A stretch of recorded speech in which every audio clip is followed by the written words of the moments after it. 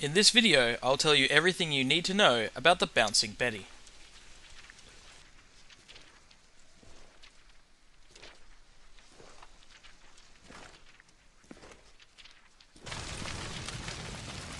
The Bouncing Betty is a drop-and-go, motion-triggered device, best supplied to cover doorways and choke points to slow down or thin out enemies attempting to take an area.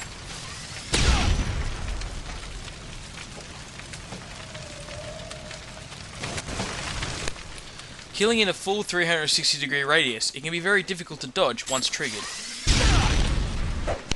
Going prone will allow you to dodge the device's explosive payload. Remember, you need to go prone, not just crouch.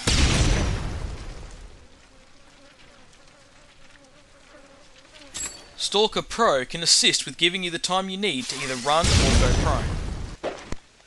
The Bouncing Betty is detonated by concussion or flash grenades, so take care when you, an ally, or an enemy use such equipment near your Bouncing Betty. The Bouncing Betty is motion triggered, has a medium explosion with 360-degree radius at torso height, triggered by concussion and flash grenades. Stalker Pro delays their detonation, and finally Pro allows you to dodge the blast.